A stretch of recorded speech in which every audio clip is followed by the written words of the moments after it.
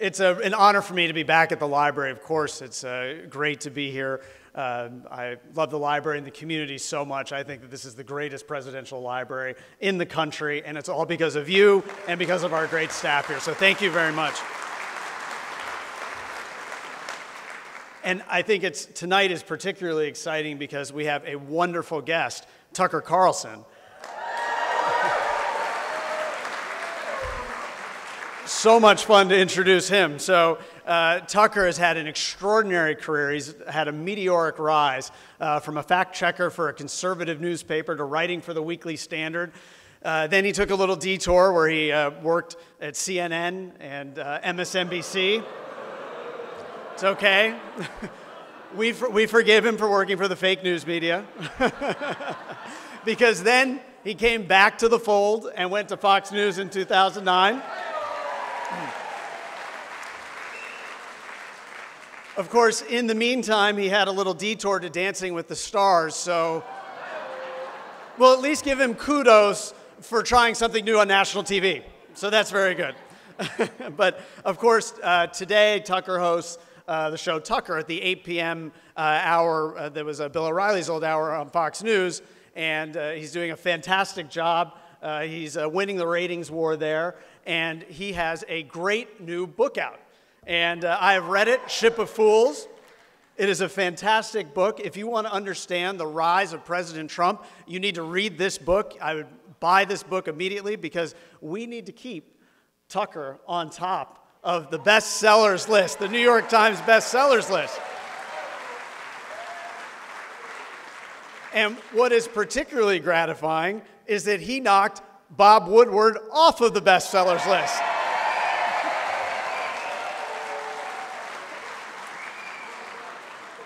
So I don't want to take up too much time because we all want to hear from Tucker, but this book is really extraordinary. It really talks about how for decades the American political elite on both sides of the aisle have let down the American people, whether it's on immigration, whether it's on the opioid crisis that is affecting our country, whether it's on foreign policy with wars in Libya and Yemen and other places where we've had ill-advised wars. Tucker's book really goes to the core of what was rotten in America, and the rotten part of America was with America's political elite. And this is what the electorate in 2016 was voting against. They said, we want someone different, and that's why we have President Donald Trump today as our president.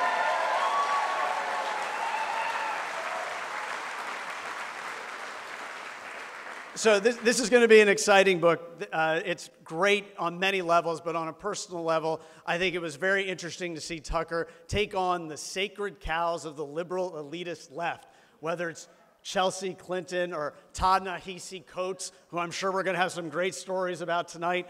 It was exciting to read Tucker's takedown of these liberals who feel that the world owes them so much. So it was really, really a wonderful thing to see that in his book. So I think we're going to have an exciting night tonight. I can't wait to hear Tucker speak. Let's give Tucker Carlson a warm round of applause and welcome him to the podium. Woo!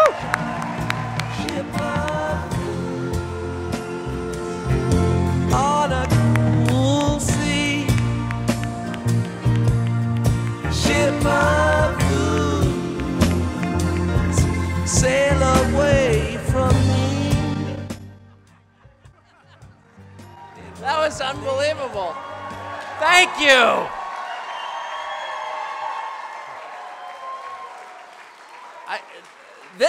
This is more the California I grew up in, and so thank you so much for having me. I don't think I've ever had an introduction like that, so I'm grateful for it. It's always such a poignant experience to come back to this state, which obviously produced me, and which I loved. And, you know, it's changed in a lot of ways, but then I come here and I'm like, no. This is exactly the group of people I grew up around. And so you just make me feel so much better. You have no idea. No, I'm sincere. And by the way, this library is remarkable. I've never been here before. Whenever I'm in, I grew up in Los Angeles and then La Jolla. And so when I'm here, I'm in one of those two places or out in the desert or something. But I have never been here, and I was kind of stunned by it, actually. And also stunned by what I'd missed about the Nixon presidency. So my first memory of my life, actually, that I remember was sitting in our kitchen in Los Angeles watching, in the summer of 1974, I was 5, the president resign. And so that kind of defined what I thought of the presidency, I guess. And as much as I spend my entire life trying to resist buying into or internalizing these absurd storylines that are presented to me, the propaganda that bombards us constantly, it's hard not to kind of internalize some of it, if you know what I mean. If you're swimming in a bath full of food coloring, you're going to come out that color, kind of, is the truth. And, I'm 49 years old. It had never occurred to me a single time to think about everything that happened during the Nixon presidency. I mean, not major stuff, but just like, ending the Vietnam War. Or, stuff like that, or putting a man on the moon, just the kind of parenthetical things that happened. Or opening up China to the world. And I thought of the administrations I've covered breathlessly, as if this was really significant stuff. I covered the 1996 Dole versus Clinton election. I can't remember who won, actually. Because time really does put things into perspective. And you sort of wake up one morning and you're like, well, why was I so mad about that? Or why did I think that was so very important at the time? And the truth is, it's almost always because everyone around you who talks loudest was saying it was the most important thing. And even if you think for yourself, if you're an independent thinker, you end up kind of believing it, I guess. And that's why propaganda still exists, because it works. So if you live in a world where everybody on every channel is like, Russia! Even if you think it's stupid, after a while you begin to think that Russia is somehow relevant to something, which of course it's not. And in 30 years, I think the rest of us will be sitting around having a drink in our old age saying, what was that? Remember that Russia thing? That was insane, actually. I'm not waiting 30 years. I'm saying that now. Dead sober. Anyway. I couldn't be more grateful to be here. We're on this long book tour. This is just a respite. This is a spa treatment for me. I know, in a wholesome, fully clothed way, but I mean, it really is. It's a spiritual spa treatment anyway. Eucalyptus scented. I wrote this book. I did not intend to write a book because I have a day job. I was once a writer. I've written other books, and the one takeaway from that was it's really hard to write a book, and it's something that you do alone, typically in your basement, covered in sweat, eating fig Newtons, feeling angry. I think I may have revealed too much about my process, but whatever. And I thought, the first 2 times I did it, I thought, that's one thing I'm never doing again, because why would I? That's really, really, really hard. It's like painting your house. It's like one of those things you're like, I'm not going to pay someone else. How hard is it to paint a house? Try it. Right. Anyway, so I got this job, and, I'm not getting super rich, but enough that I don't have to write a book, and I'm not going to write a book. I got so mad that I decided to write a book just as catharsis to get it out. And I was mad about a really simple thing. Well, everything in my life is very simple because I'm a talk show host. I'm not an intellectual. I'm not a particularly deep thinker. I'm actually fairly shallow, which has served me well, by the way. I'm not joking. So I was mad about a very simple thing. It had nothing to do with quantum physics, do you know what I mean, or decoding the human genome. It really was the most obvious of all questions, and what infuriated me, and does even now thinking about it, was the fact that it was never publicly asked or debated. And the question, of course, was, why did Donald Trump just become the president? Yeah, because that was something nobody expected. And when I say nobody, I mean nobody. Not the Republicans, not the Democrats, not Trump's staff, nobody. Not one person called that. Well, you did. You did. You must be, here's what I've learned. Actually, that's not true. I did meet one person, and he's a university professor at a college in upstate New York I've never heard of before or since, and he's a native German speaker who barely speaks English and knows nothing about American politics. And the point is, he was so off the grid mentally that it was obvious to him. So if you take a piece of pork sausage and hold it in front of a dog, and then recite the Gettysburg Address, the dog does not hear a word you say because he doesn't speak English. He looks only at the pork sausage. And so the only people who could see what was going to happen are the people who were not distracted by all the noise. And this guy who didn't know anything about American politics just parachutes in and he's like, yeah, Trump's going to win. And everyone's like, yeah, German guy, shh, adults are talking. But anyway, the point is, the rest of us didn't think this was likely because it wasn't likely. Because even if you thought the Republican was going to win, there was a fairly deep bench of those to choose from. Like a very deep bench. I think there was over 100 Republican candidates, or several hundred, whatever. There's a lot. And it's like, why wouldn't you pick one of those? Why would you pick the guy who'd never been in politics at all? Yeah, that's the answer. Exactly. That's the answer. So what I found so striking, having, again, spent a year of my life following Trump around, who I knew, by the way, just because I'm in the media, and like everyone in the media knows Trump, for 20 years. What I found so striking was not that people in Washington were mad that he got elected, and boy, were they, on a bipartisan basis, too. And this didn't really get reported, I don't think, to the extent it should have been, simply because it was reality. Reality is often the one thing that's never reported. But the people who were maddest were actually the permanent Republican establishment in Washington, really mad. And they were mad because they felt really threatened by Trump. And then, of course, the Democrats, I mean, this was like literally their nightmare. Actually, that's not true. Let me just note for a second.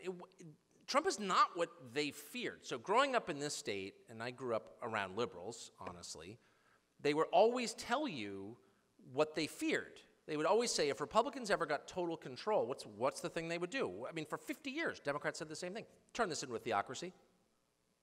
You know what I mean? And like, it would be the Handmaid's Tale, and it would be basically a medieval country where women would be in some kind of coverings, and you know what I mean? We'd be speaking Old English, and we'd sort of ban happiness, and you know what I mean? And like, we're going to elect Jerry Falwell to do that, and it's those religious nuts who are so scary. But when it actually happened, it being the election they feared most, it was not that at all. It was a very kind of secular New Yorker who'd been in the casino business, who was not an evangelical at all. I'm not mocking, just there are different kind of cultures in this country, and that wasn't his. My friend did the famous interview where he asked Trump what his favorite book of the Bible was. And Trump goes, the Bible. My friend goes, no, but what's your favorite book of the Bible? And Trump, like, it's a trick question, obviously. He's like, narrowing his eyes, like, look, the Bible, okay? I think he's learned a lot since then, but the point is, this was not what they expected. It's not what they predicted. It wasn't the fever dream that had haunted them for decades. It was the opposite of that, and they found it more threatening. Now, why is the question? So first, to the initial query, which is, why did this happen? And in Washington, this is what made me so angry. The explanations were so contemptuously dumb that I just couldn't even sit there and listen to them. And for the first week I did, because these are the conventional stages of grief, something that happens, that you don't like and that you don't want to happen. So of course, immediately, your first reaction is denial. Like, well, that actually didn't happen. Didn't happen. Got elected president? Yeah, I don't think so. No. It can't happen, therefore it didn't. So your first instinct is kind of project your will and erase reality. Well, that doesn't work ever. So your second reaction is to convince yourself that you have power over something that you have no power over. So we're going to beat this. And how are you going to beat it? He just won. We're going to take it from the Electoral College. That's never been done. Really? You're really going to do that? Yeah, yes, we are.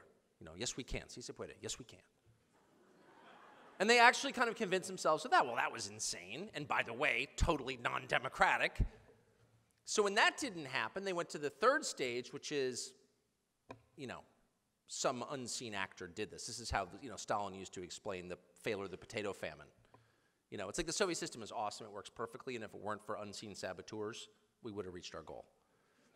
And so the unseen saboteurs, of course, were Putin. Putin did it. And I remember when they first hit me with that storyline, the first guest came on, it was like the first week of my show. Yeah, it was Putin did it. I'm thinking, really, Putin did it? This is a country that can't build a working escalator and they subverted our election? Yeah, I mean, maybe. I don't know. My mind is open. Got an economy the size of Texas, life expectancy of 47, everyone's drunk. Maybe they did. But you're going to have to show me some evidence. And that was, shall we say, not forthcoming 2 years into it, because it didn't happen. It's like demented. And then the third explanation, which you're actually seeing now quite a bit, is that Trump is a bad person, a singularly bad person, the worst person who's ever lived, okay? He made Idi Amin look like Mother Teresa, okay? He's just that bad. And when he does something, he does it for the pure animal joy of inflicting cruelty on another living person. I'm serious. I watched MSNBC today getting dressed in my hotel room. They were saying that. Why did he do this? Because he enjoys hurting people. He just loves it. So they've been saying that for a couple of years, but the new explanation is he got elected because a lot of America is exactly the same. And what they loved about Trump were his bad qualities. Those were the most appealing. And I thought, I traveled a lot. I never met I interviewed 1 million Trump voters trying to understand this. I never met one who said, you know what, I was on the fence until I saw the Access Hollywood tape. And then I thought to myself, finally a candidate who speaks for me. Now you're talking my language, buddy. I love this man. I'm sorry. There wasn't such a person. Nobody felt that way.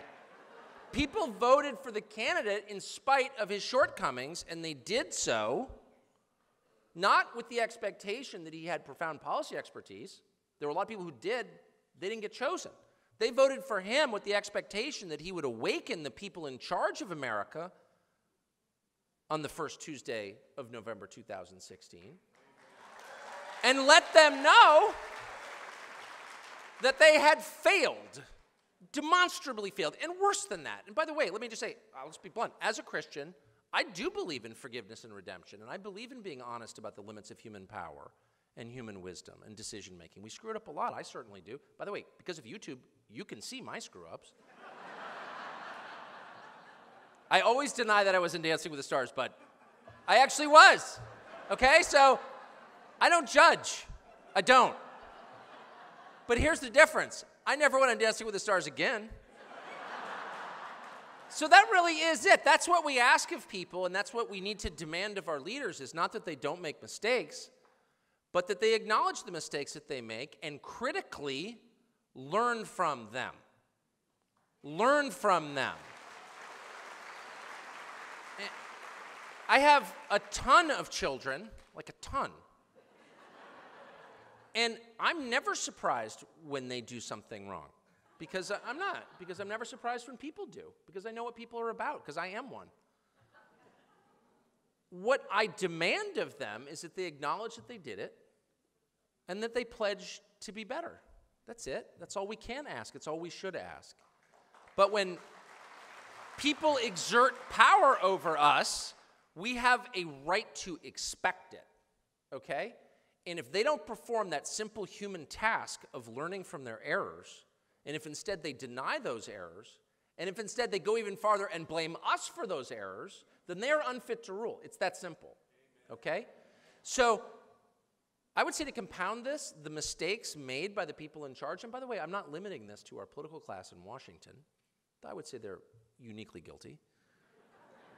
But I would say also of the people who make the decisions that shape our economy, broadly speaking, and those who shape our culture, the people who determine what your kids watch on television or at the movie theater or online.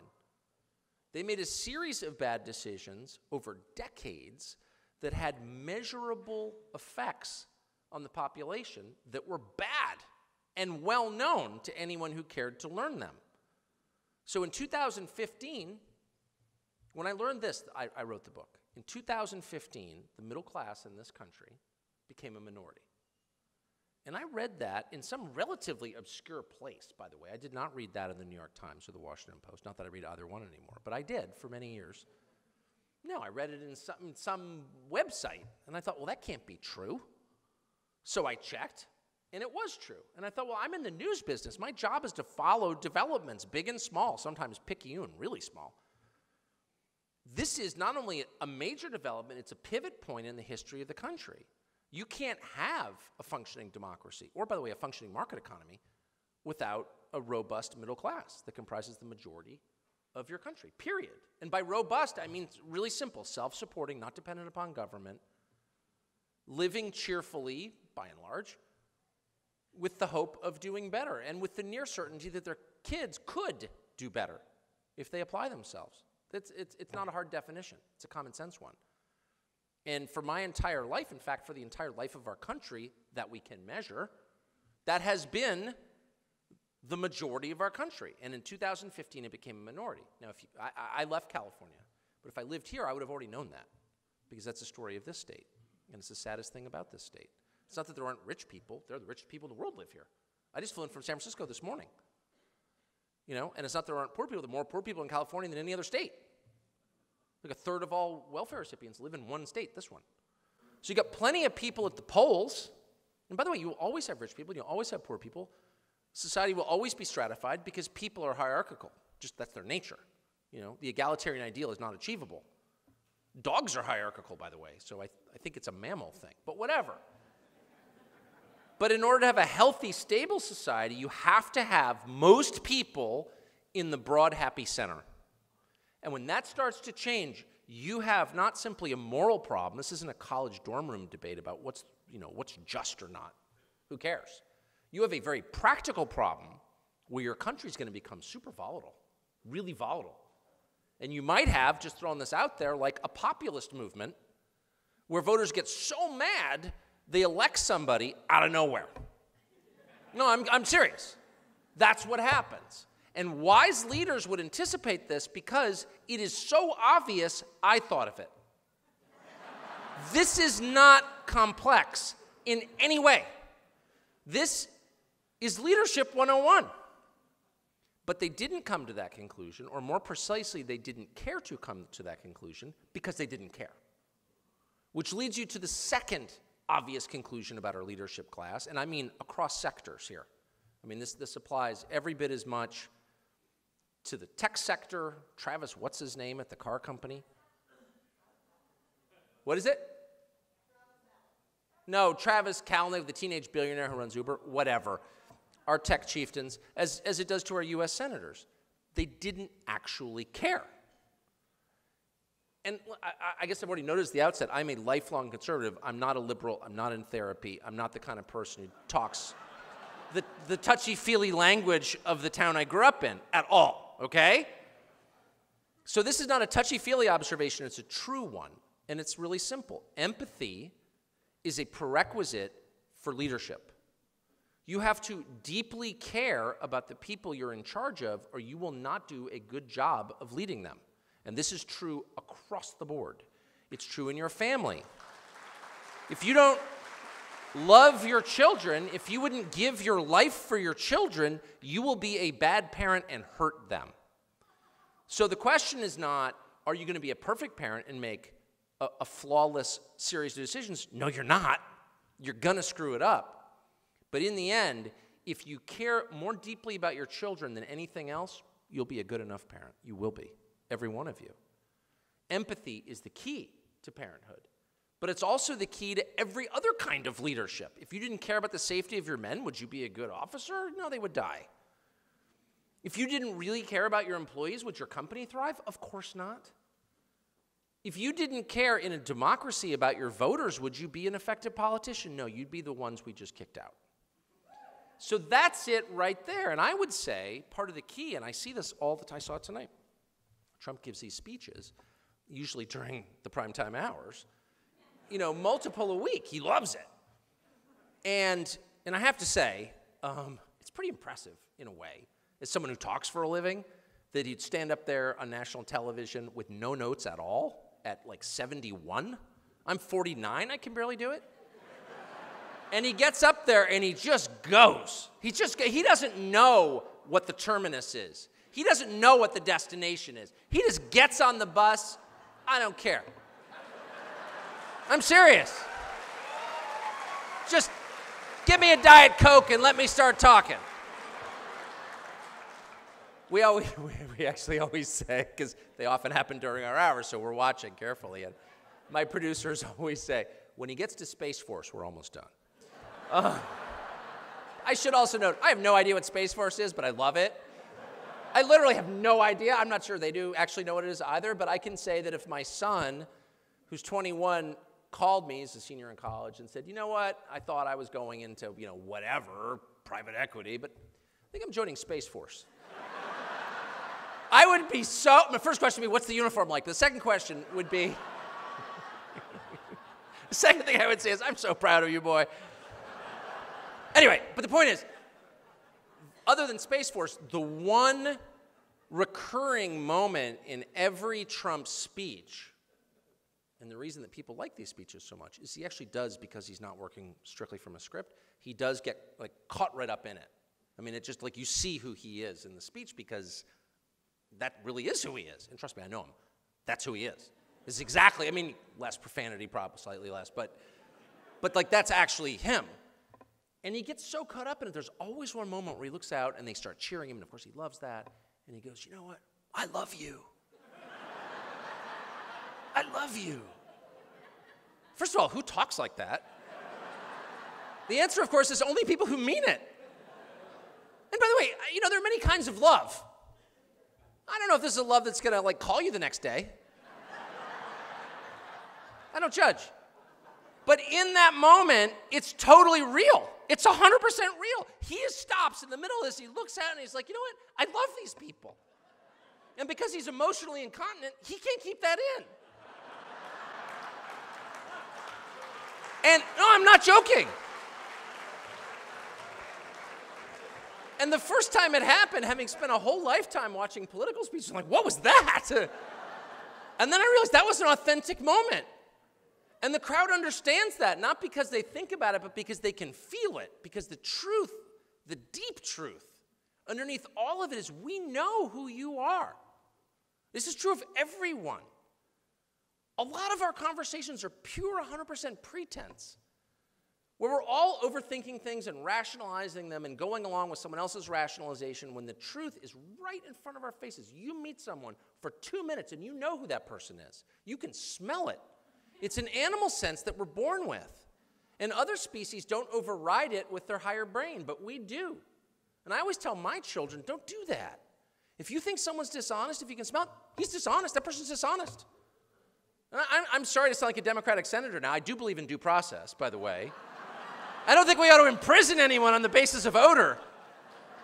But I do think because I believe in fairness, but I do believe in our personal lives, we always know who other people are. Always. Who is really shocked by anything we've learned about any president, ever? Yeah, Bill Clinton with an intro. Oh, I can't believe, doesn't sound like a Bill Clinton I know. What? Yeah, it does. Everything I have learned about Trump, good and bad, I'm like, yeah, I know the guy.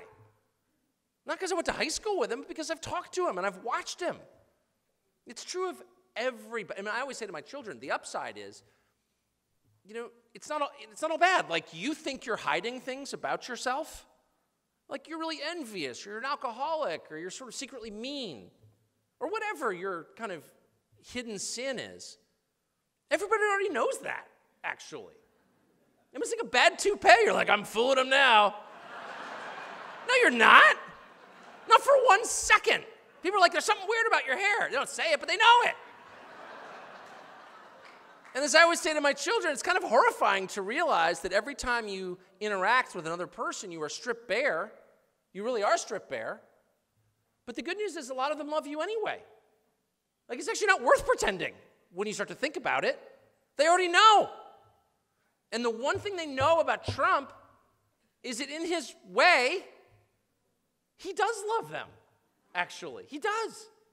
And maybe it's a fleeting love. I don't know what kind of love it is. But it's a lot more love than they're getting from anybody else in power. It's true.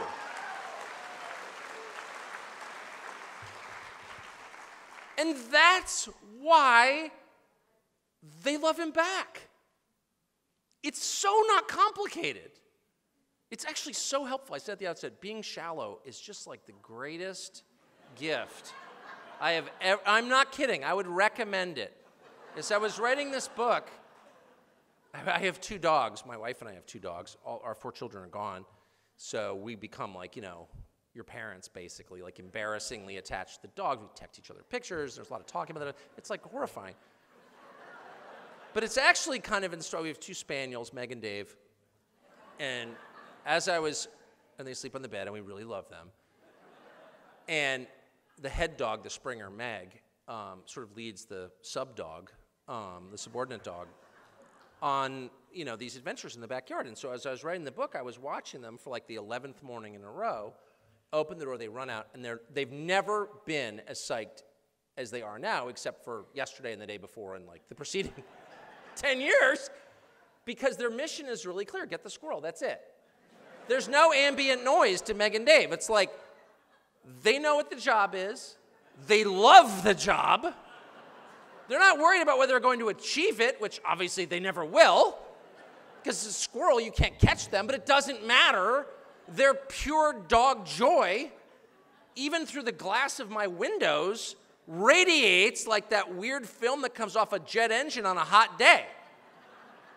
That's joy. And I'm watching this and I'm like, that's the key. Keep it as simple as you can. So I'll say one thing to end. And I will take your hostile questions. And by the way, you've been so nice, and I live in a world where it's all hostile questions, so it's a little bit disconcerting to be in a room full of people I agree with and who are nice to me. No, I'm serious. You see this in people who've been through trauma, like it makes them nervous if you're too nice. So I hope you'll say something nasty. But I think everybody who voted for Trump feels on some level protective of Trump because he has been under such relentless attack. And those attacks are not simply aimed at him, but of course they're aimed at anyone who dared vote for him or support him or might show some kind of affinity for the things that he is saying. In Washington, I will say, a lot of the people who were sort of open-minded with Trump are gravely disappointed that Trump has not been a better master of the legislative system and of the executive branch. Because in Washington, it's a political city. There's not a slight on Washington. I mean, if you go to Detroit and you don't know what a transmission is, you're not in the game. In DC, we're about government, okay? So the expectation is the president will come and he will put into effect his program, and he'll do that through the Congress or through the agencies and the executive branch that he controls. And Trump has done that to some extent, but not entirely. And so you hear people say, well, but he doesn't know how government works. And I think that's true, actually. And he hasn't learned that much. He doesn't have control over his own branch. 3 million people in the executive branch, and every single one of them opposes Trump. So it's like 3 million to 1.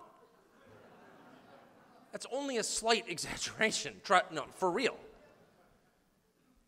And I was thinking about this the other day, and I was thinking, maybe that's not really the purpose. Maybe it's not really the purpose. A conventional president comes in and is judged purely on the basis of, not purely, but largely on the basis of the policies that he affects.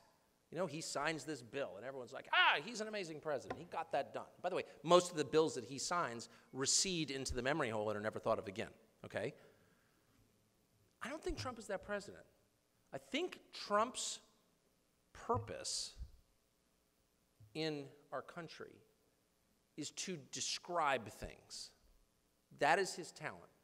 Trump is literally the reigning champion. He's an international level genius at saying the thing that nobody else will say, but that everyone should have been saying for quite some time.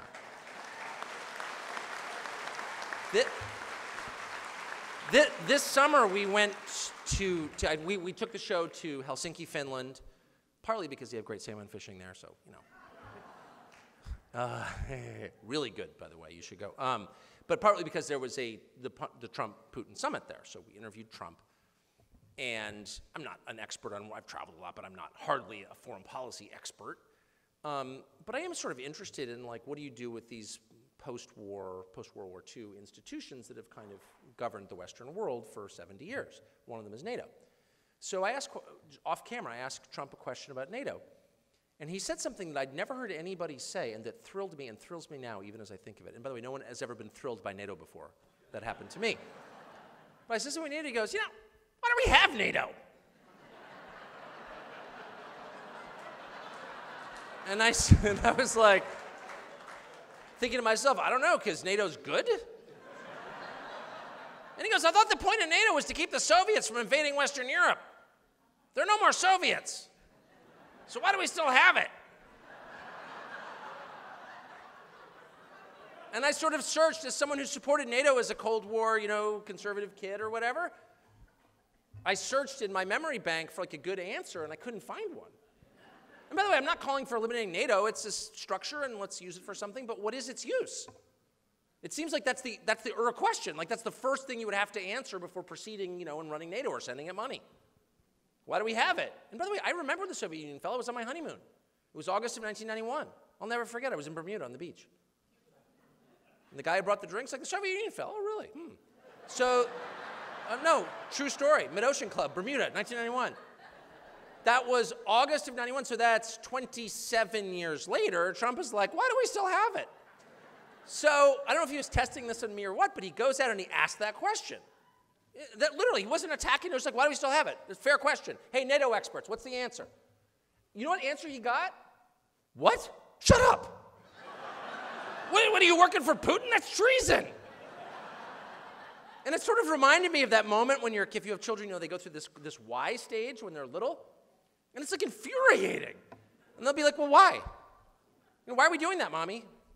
Oh, well, Danny, we're doing that because we're doing that, and that's what adults do. Well, why? Well, because it's the right thing to do, Danny. Well, why? But why are we doing it? Why is it the right thing to do? Mommy's getting a glass of wine, Danny. Why don't you be quiet? And that's exactly the response Trump got. Shut up, they explained. And that is the tell. That's it right there. If we were playing poker, we'd win. Because what they're saying is, our hand, there's nothing in it. We don't have an answer to the question we're supposed to be in charge of. We're the NATO experts. Take that moment and multiply it by, I don't know, every policy. Why don't we have a wall? Where I live, it's like, well, because a wall is stupid. Why is it stupid? Because walls are bad. Really? You have them around your house. Why are they bad? Well, because countries don't have walls. Well, some do. Well, walls are bad. Shut up. Okay, I'm willing to believe walls are bad. I'm willing to believe NATO should still exist, but why? Shut up, Danny. Mommy's getting a glass of wine. That's it. And by the way, that's enough. Because Trump will be gone. We will all be gone, by the way. We're just passing through. This is just a spot on a continuum that goes on, we hope, a long time.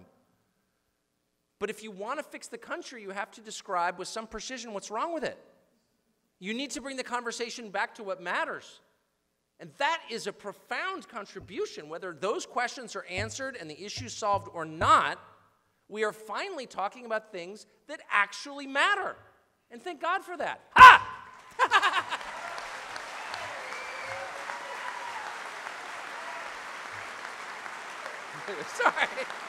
Sorry, I totally lost control. Okay. I'm sure I way overspoke. So I did, didn't I? Yes, I did. You're nodding. Okay. Tucker, thank you, Tucker. He's agreed to take a couple of questions, and we do have some time. Our first one is going to be from this gentleman who I drug out from the back, so you guys all up front don't get the first round here. Our first question. Yes, sir. So first of all, on behalf of the state of California and the land of gracious living, thank you for your talents. Thank you. Good. Secondly, my question is, my wife, Ellen, is right there. In April of 2016, her and I knew Donald Trump was going to win.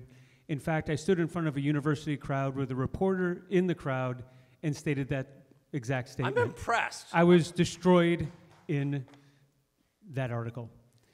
I bet you were. On November 6th of 2016, I know where I was. I would like for you to recant that evening and where you were on the night of November 6th, 2016.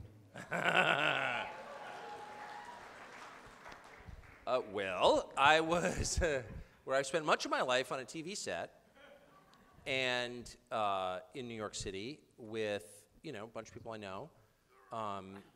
And as this began to happen and it became clear, well, so without getting too boring, but we get these things called exit polls, which are just surveys of voters as they leave the polling place. And they're done by a group of news organizations, or they're done by various organizations. But I mean, we get them because we're a news organization. And they supposedly give us insight into what the result's going to be so we can prepare ourselves for our sparkling commentary. And the exit polls all showed what we expected, which was that Trump was going to lose. I have to say now, it sounds like I'm bragging. I didn't necessarily think Trump was going to lose because I live in Washington, not New York. And the day before, I had taken the Acela, which is our train. I think you're about to get one. Goes from like, I think it goes from like Chino to San Juan Capistrano or something. Yeah, trust me, that was heavy irony, just so you know. Mass transit in California. Yeah, it's a perfectly, yeah, Rhode Island maybe. Okay, but anyway, but I had been on the train to New York and I ran into actually a guy I knew from San Francisco. And he was a lawyer in San Francisco, super nice guy, and big Democrat. And he had worked for Clinton, whatever, sort of moderate Democrat. And he sits next to me. I said, hey, man, I thought you were in San Francisco. I thought you were at a law firm there. Yeah, I am, but I got called in. And I said, what are you doing? He said, I'm going to Philadelphia. I said, what are you doing in Philadelphia? He said, there's an all-hands-on-deck call that, you know, politically active Democrats who have time to volunteer and can pay their own plane fare need to get to Pennsylvania right away. And I was like, why would they get to Pennsylvania? You're like up 1,000,000 points. Everyone knows Pennsylvania can't, you know, go Republican. Like, what? To Donald Trump? This we know. And he's like, no, they think they're going to lose Pennsylvania. I thought, really? So I made a couple calls on the train. Oh, yeah, they're panicked. Well, if they lose Pennsylvania, then like there are a bunch of other states like Pennsylvania demographically that they could easily lose. That's when I thought, wow, this could actually happen. So I wasn't maybe quite as confused just on the basis of that as some of the people, but there were people who do not work at Fox but who would come in as you know, analysts for the night. I think you know who they are. And I happened to be sitting next to one of them, and they were very upset, like very upset. And not because they're liberal, they're not, but because Trump was an enormous orange middle finger wagging in their face. I'm serious. It was. That's exactly what it was. If Trump gets elected, and I have spent the last year assuring people that, like, there's no way. No way. Look, I cover this. Look, okay.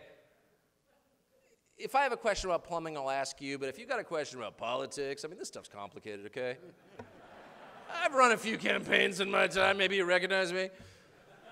If you've been saying that stuff for a year, and all of a sudden on national TV live it turns out that you're dumb, that's like, I mean, even your wife is like, really? You've got one job to call a stupid election that happens once every 4 years and you get it backward? Like, how did that happen? So it really was personally threatening to them, like to such an extent that actually I finally left.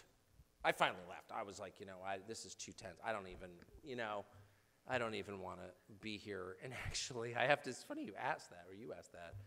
I don't smoke anymore. I haven't smoked in years. But I go outside, there was a cameraman smoking. And I was like, give me one of those. I did. It was an American Spirit Blue. I ripped the filter off.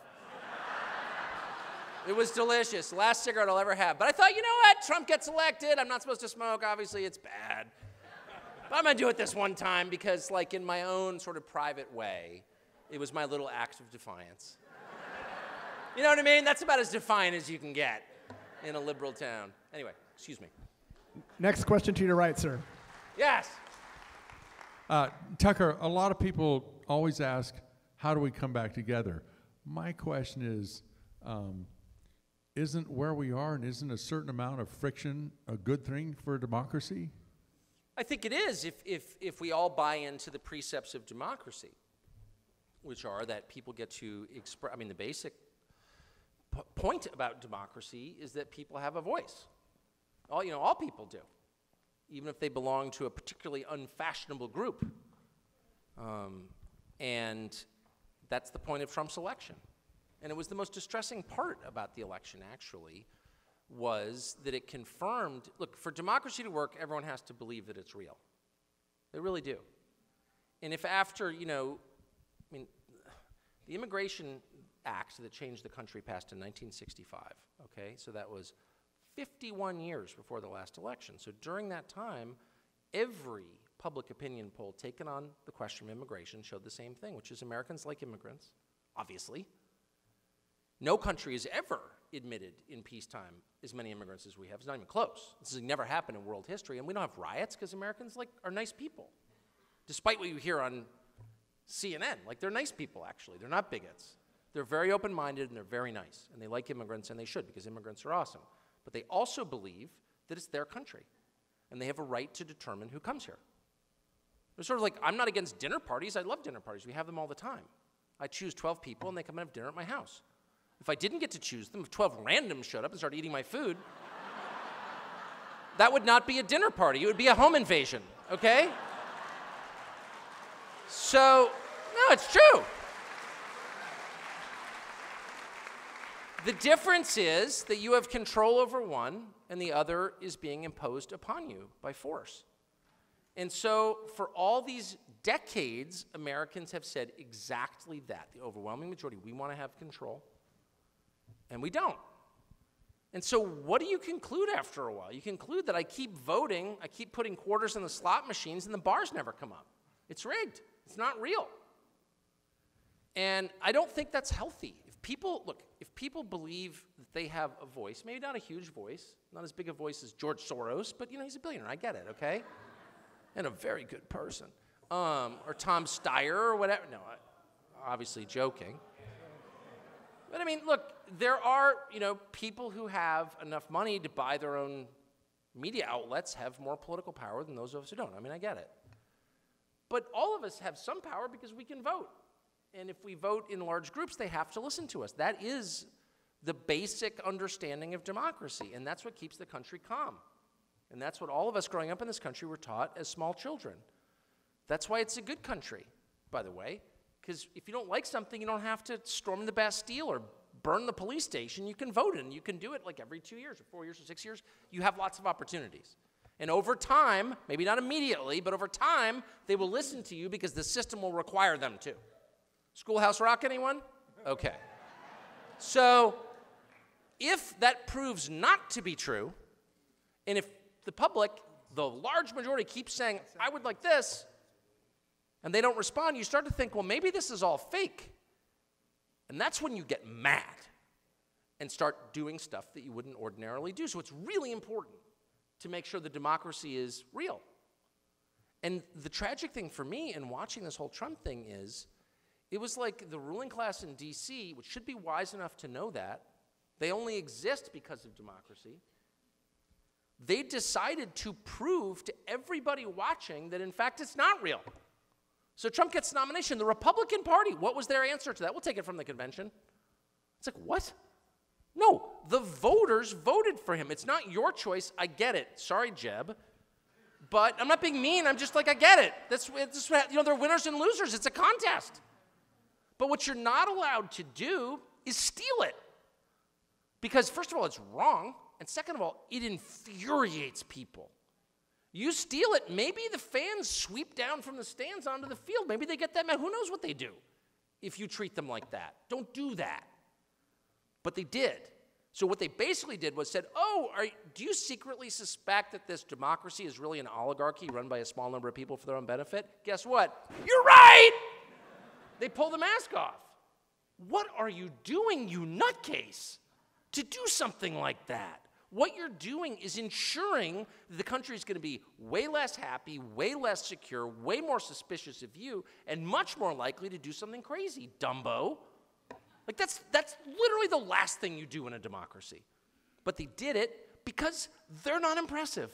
That's why, because they're self-centered and lacking wisdom. Not because, and I should just make one thing really clear. It's not because they're dumb. I use it as sort of a catch-all term for poor behavior and what motivates it, but that's not true. They're actually smart. That's what makes it more infuriating. Intelligence is not the same as wisdom. Wisdom can't exist without self-awareness. As my father always used to say when I was little, the root of all wisdom is knowing how, he actually used a bad word which I won't repeat, but is knowing how flawed you are. It's true. That's the point where you become wise, when you realize how screwed up you are, when you realize the limits of your own power. Then everything falls into perspective. What's the opposite of that? Hubris. Who's especially prone to that? Powerful men. Not just men, but especially men, I would say. Having known them, having been one at times. You get the feeling that, like, yeah, you know, I don't think you know who you're dealing with here. And you become a buffoon, actually. And sooner or later, you're exposed as a buffoon. I mean, this is like the most basic human principle detailed at quite some length in the Old Testament, if you're interested. So anyway, that is a terrible and destabilizing thing. The answer is its mirror image. If you want things to calm down, apply democracy. It's really simple. And by the way, I'm not calling for direct democracy. Like, I get it. I took American history. We have a representative democracy that is designed to filter the passions of the majority through the kind of cool filter of wise people we elect to do that. And it's worked, actually, pretty well. Not perfectly, but pretty well. Better than any other country. And we need to do that again. So in other words, just because the majority all of a sudden wants free ice cream, it doesn't need to be free. But if they keep calling for free ice cream, you got to give them an ice cream discount at some point. Because it's their country, actually. So if the majority of people say, if they elect a president who wants to build a wall, and you're like, I don't think a wall is going to work, or I think it's kind of embarrassing to have a wall, I don't care what you think. Build the wall, pal. Because the cost of not building the wall is to tell people that they don't have a voice. This is the last thing I'll say. What do you think happens in the long run? By the way, you can't do that to anybody. It's not just about democracy, and it's not just about our government or whatever. It's about other people. If you have power and you misuse that power, they'll get you. Every single time. If you are rude and dismissive to enough people in public, just at like dinner parties or whatever, meeting them, and you're like, yeah, okay. Oh, you're not important? Yeah, sorry, excuse me. Like, there will come a time when one of those people will get you. People never forget being patronized or dismissed. They never forget it. Your own kids don't forget it. By the way, you can do whatever you want to your kids because they're literally powerless. So if you're like, you know what? I want you to wear a Viking hat to school today and every day. That's embarrassing, Mommy. I don't care. You're wearing a Viking hat to school. People make fun of me and beat on me. Tough. Viking hat for you. You could literally do that. Like, maybe you find that amusing. Just do that. At some point, that kid's going to turn 18. Because, by the way, they all do, despite what you want. Like, it just kind of happens. And at that point, what do you think the consequences are going to be of that kind of... Do you see what I'm saying? So the key mistake of people who hold power is believing that they will hold it forever. And that they can do whatever they want when they have it. And that is a lie that they tell themselves. And in the end, those people are going to get spanked really hard. And they're going to regret being so unwise and short-sighted and selfish during that fleeting moment when they did hold power.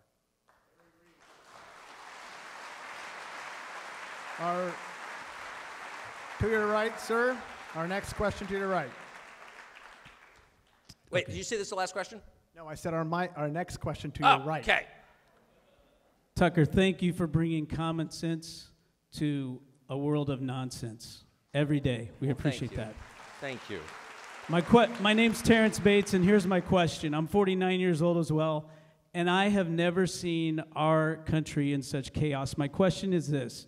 Do you think the left is so unhinged and so chaotic because they are desperate for attention, because all the attention right now is on President Trump and how well he's doing? I think that's part of it. I think that's part of it. I also think, and I've thought a lot about this just because my show, whatever you like it or not, it's like the only show where there is a debate every night, and I try to make it a more symmetrical debate. It's very hard to get good, I don't want to beat up on like some college kid every night. It's like, you know what I mean? I don't need to do that. I don't enjoy doing that. So I really try to get the other side to the extent it's possible. So I see a lot of what people I disagree with say. And I've really concluded that the differences are far deeper than I thought they were. And Trump has brought this into stark relief because we're not having, so for I've been in TV 22 years, and mostly on debate shows. And for most of that time, we were having policy debates. What I thought were, I'm pretty literal, as you may have revealed. And so I assumed they were policy debates. Like, there's this thing, we're debating, name something. I don't know. This policy, gun control. I would have these gun control debates, and I'll admit I'm a lifelong hunter, and I, own a lot of guns, so maybe I'm too emotional about it or something, but I don't think I'm that emotional. And I would have these debates, and I'm like, okay, here's the data, here's the social science. I'm showing you mine, you show me yours, and we'll decide who's got a better case. And for like 20 years, they'd be like, no, I don't care what you say.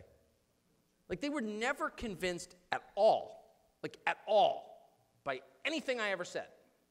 And not just the polemical stuff, but like the facts. And I began to think, maybe we're having two separate conversations. Maybe I'm trying to win this person over with reason, but this person is doing something very different. Maybe this person is just trying to exert control over me. And I thought, that can't be right, because who would want to control another person? That's like literally the last thing I would want to do. I have zero interest in that. Because I don't need to, because I have like a happy life and happy marriage and happy kids, and I don't want to control other people. Why would you want that? I just think it's bizarre. It's so far from the way I see the world that I just couldn't imagine that anybody else felt that way, which is a huge mistake, actually. Just because you don't like pistachio doesn't mean someone else doesn't. People have different motives, actually. And what I've concluded is that this is not at all a policy debate, and I'm an idiot for pretending it was for all these decades. What it's really about is power. So conservatives, or I don't even know conservative, what is the word anymore? I don't even know. People who aren't like on that side. Who aren't screaming at people they disagree with in restaurants. If you can't imagine a scenario where you would scream at a politician you didn't vote for in a public place, then we're on the same side, okay? That's all I'm saying. So for people like us, the point of politics is utilitarian. Like, you vote for someone in order that, like, whoever's in power back off enough that you can have a happy family or a successful business or go to church, whatever church you want, just like to make room for the things that actually matter, which are not politics. Okay, that's the whole point from our perspective of the system, is to give us enough freedom to do our thing. That's not how they see it at all. So it really does break down according to temperament. It's not like people are convinced most of the time to join a side. It's like they feel it. I see it in my own children. I really do. I had one child I thought was liberal. I'm serious. Because we'd walk through Georgetown, and there were these homeless people, and most of my kids were like, hey, back off, homeless guy. And then I had this one daughter who's like, can we take him home? And I'm like, oh, liberal. And I always used to say to my wife, she's going to grow up, she's going to be chaining herself to the White House gates for animal rights or something. You know what I mean? I really like this child so much, though. So it was like, okay, you got one liberal out of 4, it's fine. That child has not turned out to be liberal at all. Like, at all, because she went to all these liberal schools, and she looks around and she goes, I'm not quite sure what you're into, but I'm definitely not into that at all. Like, I don't want any part of that. Why do you want any part of that? It's not about the policies. It's like, because she's kind of a happy person, and she doesn't need to join a group of unhappy people in order to feel powerful. So what it really comes down to is that the left is a party-based movement. I didn't get this for years, even though it's my job to understand it. I never understood it. It's a party-based movement. The average Republican is a Republican because it's the party that's closest to his views, right? But like, if the Republican Party supported something you didn't agree, that you really hated, you'd be like, yeah, no, I'm not voting for you anymore. Right? Of course. Your loyalty isn't to the Republican Party. They just may be the party that represents you. So you want to see them win. So you'll be left alone. The Democratic Party, doesn't matter what they do. They invaded Canada tomorrow.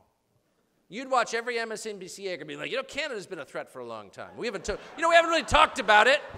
There are Canadians living in our midst. Let's intern them. I'm not kidding. They obey. They're obedient little people. And they're obedient because the group is where their power comes from. This explains a lot, actually. It explains their hysteria at Trump and Brett Kavanaugh and the Congress. So I spent 8 years living in the District of Columbia with Barack Obama as president, who I thought was actually kind of wrecking the country.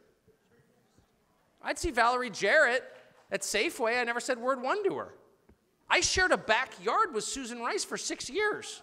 Yeah, I did. I mean, we didn't share a backyard. Our backyards, we had a fence between our backyards. There's her house right there.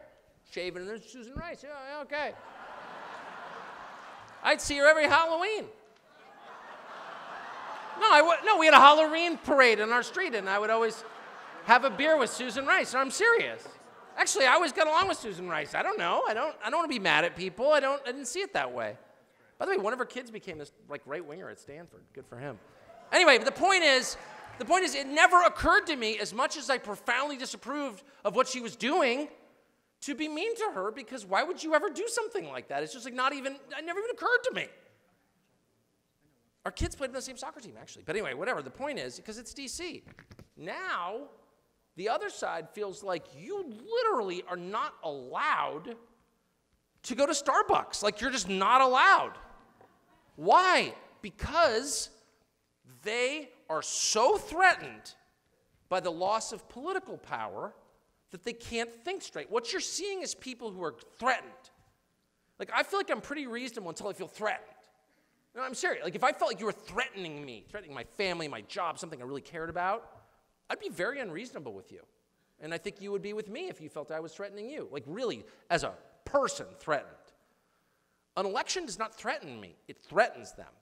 Because a lack of political power means to them a lack of personal power.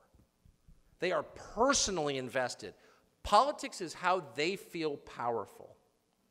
They are terrified people. And politics makes them feel strong. I know I'm getting kind of shrinky on you here. But it's true. It's totally true. This has just come to me in like the past month after all these years of having arguments over policy. And I'm like, well, but maybe we could find the best way. Like, no, I don't care what the best way is. I want to make sure you obey me. And you really think of it this is the last thing I'll say, but think of it this way. So this is a group full of, I mean, I don't know what your politics are, but I think probably not that many. Yeah, I know what your politics are. Okay, just kidding. But when you go back tonight to wherever you live, I bet you $20 a person that you're not going to lie awake thinking, somewhere in Williamsburg, Brooklyn, 3,000 miles from here, there is someone who doesn't agree with me. And I want to make sure that person is forced to agree with me, or I'm not going to sleep well, I'll be honest with you. In fact, I'll bet you another $20 you won't think of Williamsburg, Brooklyn at all tonight. But I can promise you that somewhere in Williamsburg, Brooklyn, there are a whole lot of people worrying that in the Mississippi Delta somewhere, in a town you've never heard of, there is one guy who's not fully with the program. And he must be brought to heel. He has real questions about this new bathroom policy. And we need to get him in line. Because that's not politics. What you are practicing is politics. What they are practicing is theology. That's an evangelical faith. A faith without a God. It's a secular religion, but it's a religion nonetheless. It's a religion that forces others to convert or suffer. That's exactly what it is. And that's why the emotional temperature is so high, unsustainably high. Anyway, that's what I've learned.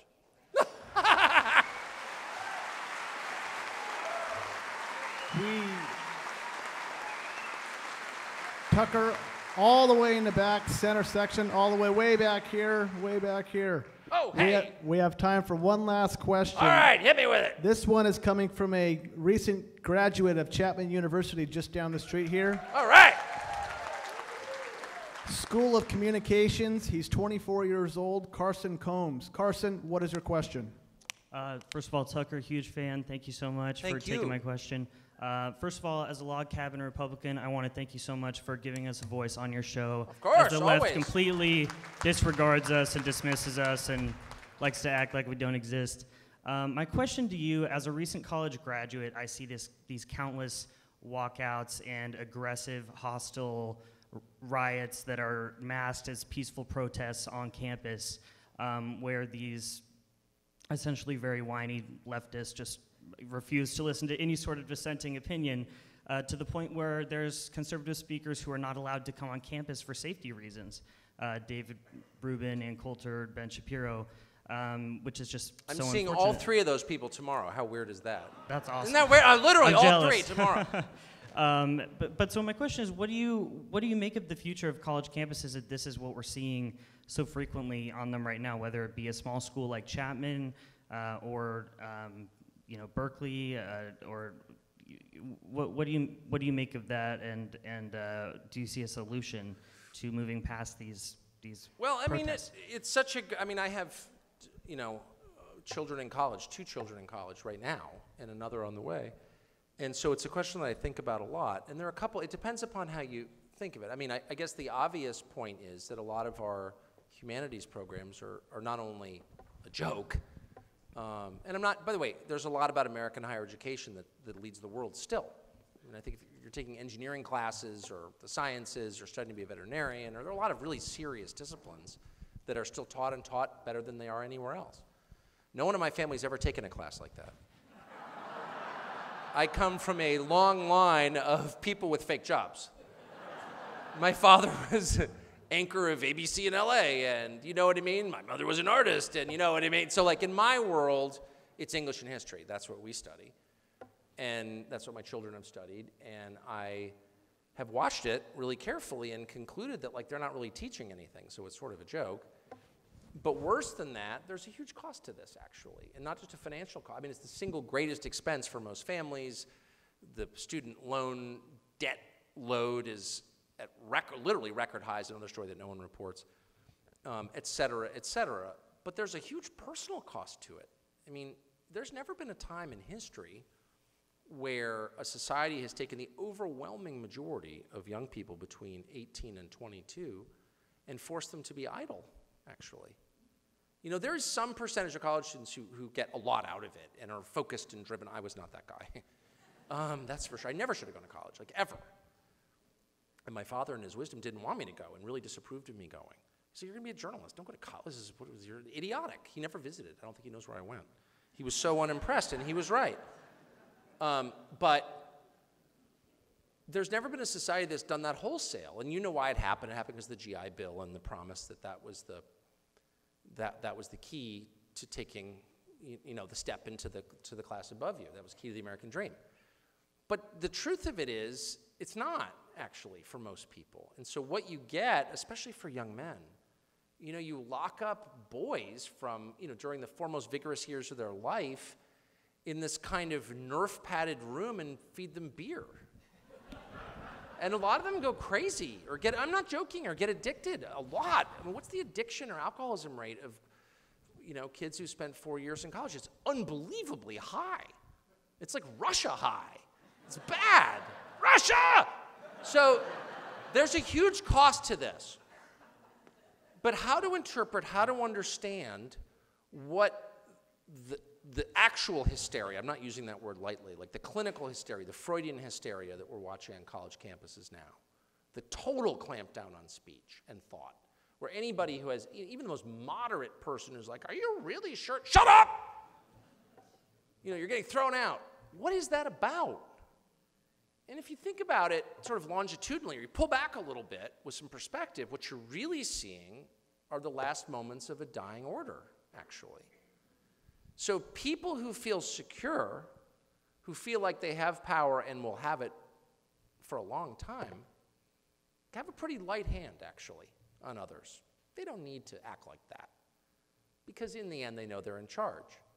When you start to feel like you're losing control, and this is true across regimes, by the way, including academic regimes, you start to really clamp down in a way that beclowns you, that makes you like an idiot. When you decide that Ben Shapiro is a right-wing extremist and must be destroyed, it's like, what? Seriously, there's an amazing videotape that says it all to me. It's from 1989, and it's of Nicolae Ceausescu, who was, of course, along with his lovely wife Elena, the dictator of Romania when it was a Soviet satellite state. And in 1989, there was, in effect, a coup, an uprising, and he was swiftly tried by a group of officers in a makeshift courtroom and led out to behind the building and executed with his wife in the snow, wearing overcoats. And the whole thing was videotaped. And you can watch it, not the shooting part, but everything up to that was videotaped.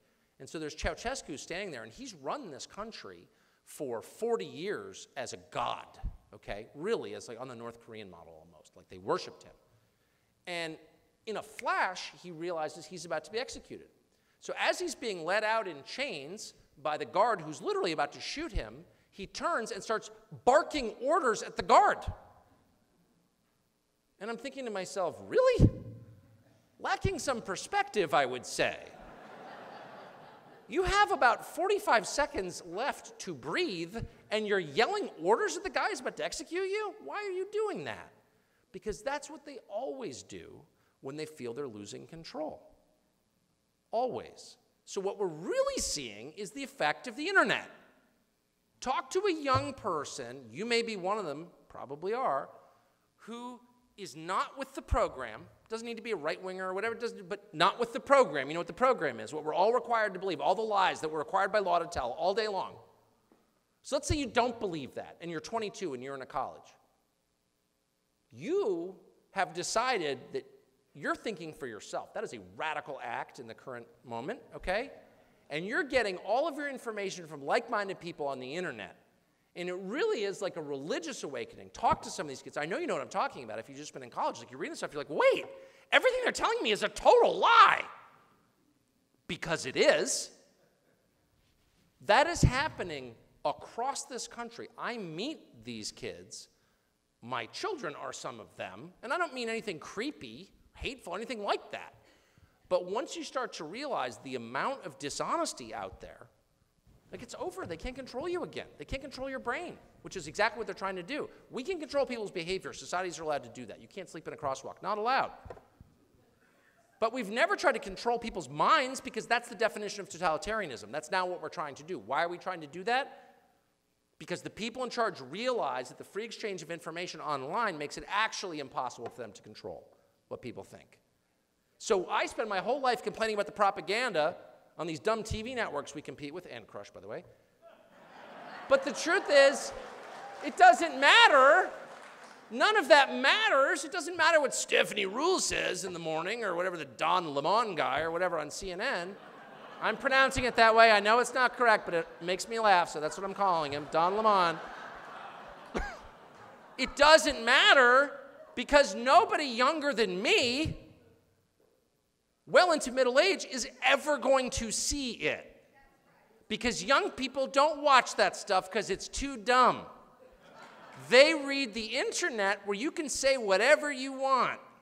So it wouldn't even occur to them to believe Don Lemon, or me for that matter, I'm being honest, because they have another source. And the people in charge of deciding what the rest of us believe know this. And it scares the heck out of them.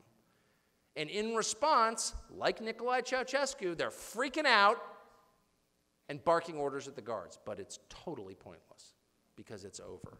Their hegemony over our brains is done. Thank God. Ha! Thank you for having me.